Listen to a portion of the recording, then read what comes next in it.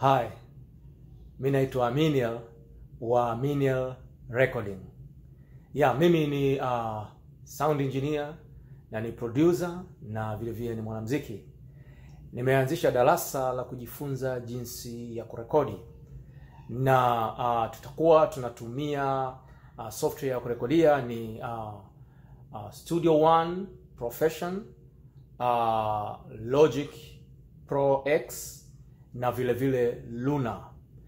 Na tukipata nafasi nyingine tutaenda kujifunza na software zingine, lakini kwa sasa tutaanzia na hizo tatu.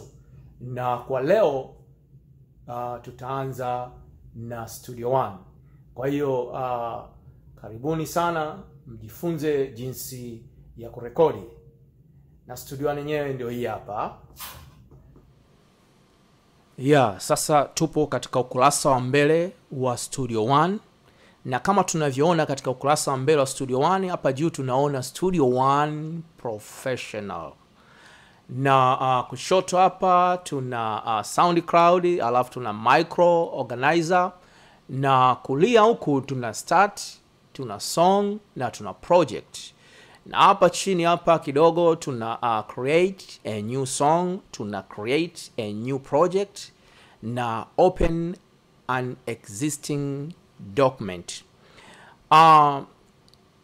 Create a New Song ni sehemu ambayo ukibonyeza hapo inaenda nafungua ukurasa mwingine wa kutengeneza nyimbo au hiyo kitu ambacho unataka kwenda kutengeneza. Na Create a New Project ni sehemu ambayo kile kitu ulichokitengeneza katika Create a New Song sasa unataka kukifanyia mastering, kwa sababu umeshakifanyia mixing katika Create a New Song there. So unakipeleka katika Create a New Project, kwa ni sehemu ya kufanyia mastering. Na hapa Open an Existing Document ni kwamba kile kitu ambacho umekisave sasa unataka kukifungua tena. Kwa hiyo unabonyeza hapa, unaenda kulifungua lile faili ambalo ulilisave.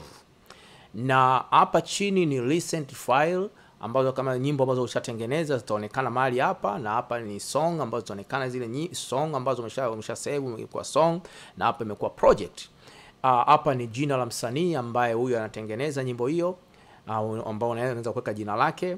Na vile vile hii ni SoundCloud ya kuupload nyimbo yako kwenda kwenye internet kwa SoundCloud.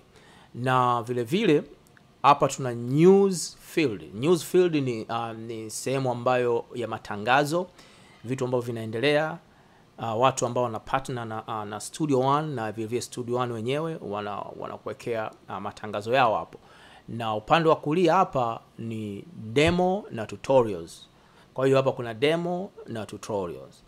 Basi tutaenda moja kwa moja new song. Na bonyeza hapa. Ukishafungua hapo unakutana na ako kapeji kadogo ako.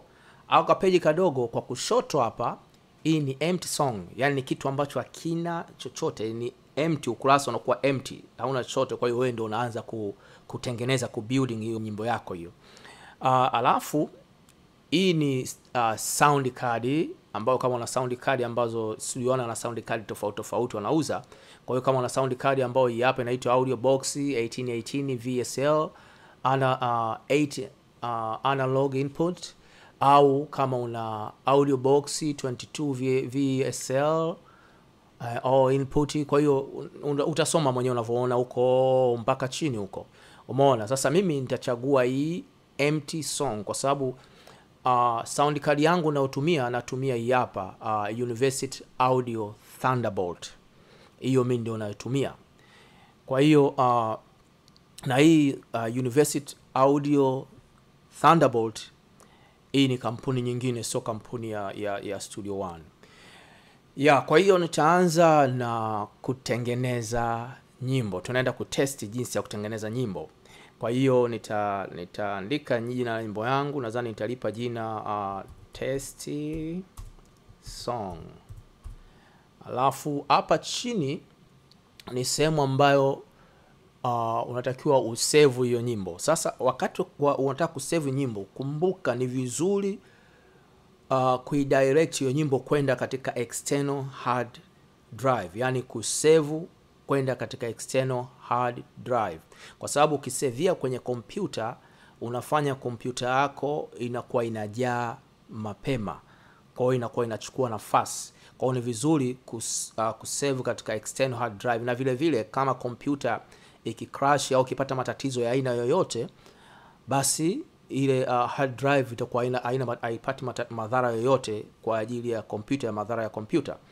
Kwa hiyo ni vizuri kusave katika external hard drive, na unabonyeza hapa, unaidirect. Mimi kwangu nimeandika Mac, na vile vile nishatengeneza faili ambao nimeliita test song.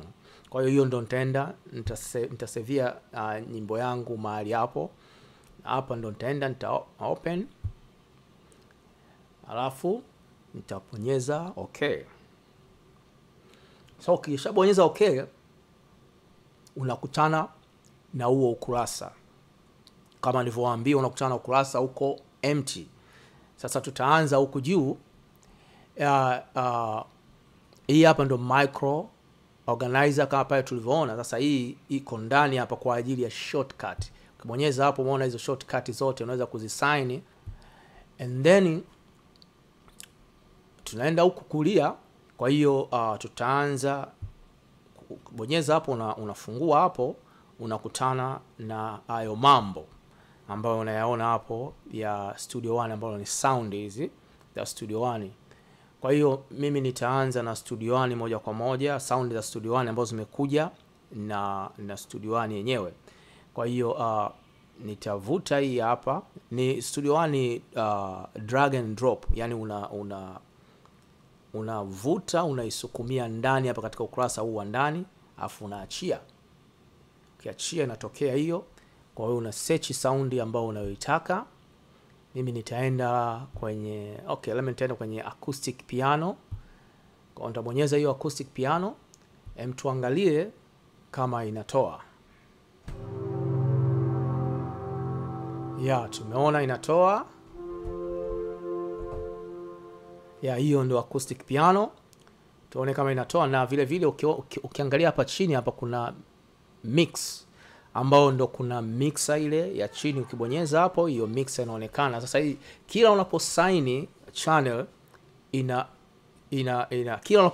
kila unapo drag sound huku chini katika mix, inatengeneza channel. Kwa hiyo automatic itatengeneza channel. Kwa mfano kama hapo nimesukuma hiyo, imetengeneza channel. Labda nikisukuma tena nyingine hii impact, utaona inatengeneza channel, kwa sababu hii ni drums, itatengeneza channel hiyo the drums. Umeona imetengeneza channel the drums 1 2 3. Kwa hiyo ukiangalia hapo, umeona hizo inatengeneza hizo channel. So baada ya hapo, twende tuangalie kama tunaweza kuweka sauti. Kwa hiyo tutaenda hapa juu katika track. Unabonyeza kwenye track hapo, alafu unaenda katika hiyo alama ya kujumlisha, add track. Kwa hiyo unabonyeza hapo, inakuletea kaukurasa kadogo aka. Kaukurasa kadogo aka ni inakuuliza unataka track ya aina gani. Ukibonyeza hapa ni track ya audio, ukibonyeza hapa ni ya instrument. Umeona? Kwa mimi nataka ya audio, unabonyeza ya audio, na vile vile hapa inakupa kama unataka ya mono au stereo. Hapo unabonyeza, kwa hiyo itatokea tena track nyingine. Nikibonyeza hapa, kwa sababu nimesign track ni moja tu hapa, kwa hiyo itatokea track nyingine. Hiyo ndo track ya kubonyeza. Kwa hiyo uwezi tena kurekodi hapa. Umeona? Hapa uwezi kurekodi mpaka usaini katika ile sound card niliyowaambia. Kwa hiyo na mimi naenda hapo, nabonyeza hapo, naenda katika audio setup, alafu add mono, apply, alafu nabonyeza okay. Ukishabonyeza okay hapo, lazima urudi tena hapa, alafu isign katika ile moja ile sign. Kwa hiyo tunaangalia hapo tuone kama inachukua. Ya, tumeona hapo inachukua. Ngoja tuangalie kama ina rekodi kidogo. Ngoja tuangalie. 1, 2, 3, 4, 5. Okay? Ngoja tuangalie kama itasema chochote. 1, 2, 3, 4, 5. Okay. Tumesikia, tumerekodi kwa mara ya kwanza ndani ya studio 1. Na tuone kama tunaweza tukarekodi keyboard ambao tulisign hapa, hiyo piano. Tuone kama tunaweza tukarekodi.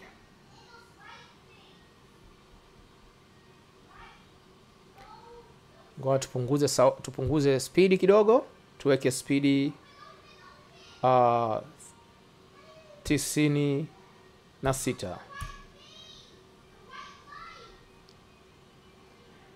Na hii ukitaka kuifuta unabonyeza right click,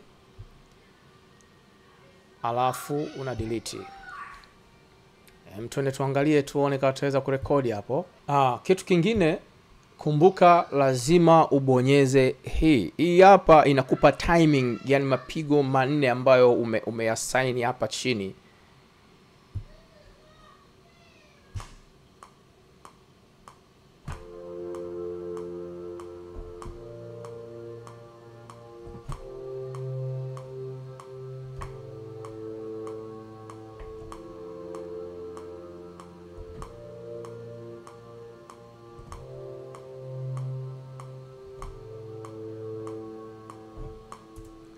Okay, tuangalie kama mziki unaweza tukatengeneza tena na yenyewe.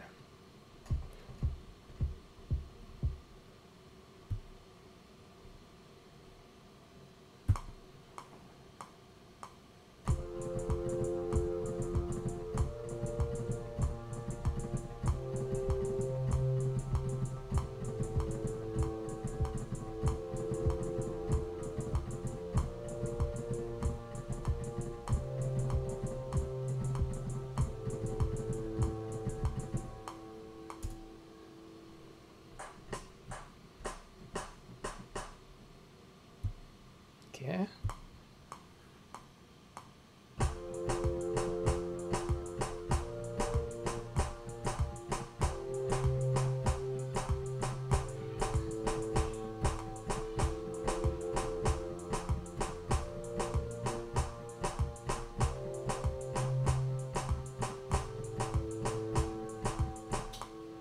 Okay, so tunaenda kuquantize. Kutoka quantize unatakiwa ubonyeze double click on the left side. Alafu unakuja hapa katika kasaini kama kapiano. Chini hapo unavuta kidogo iwe karibu kama hivyo. Alafu zote na highlight. Nabonyeza quantize. Nataka 116. Tuangalie.